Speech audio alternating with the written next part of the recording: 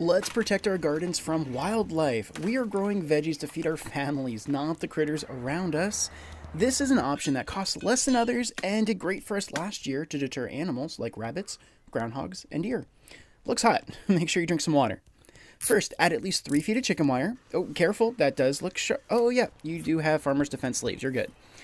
All right, don't worry. I know it's hot, but the sun's never hurt anyone. That's not true! The sun is very harmful to your skin! Okay, in that case, here, try this new sun hat from Farmer's Defense. It's light, made out of recycled material, and offers great neck protection. Use my link and promo code for 10% off your order.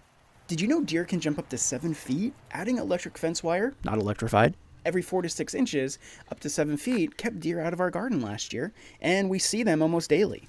I'm Joshua at The Garden is Growing, and I hope you can spend some time in your garden today.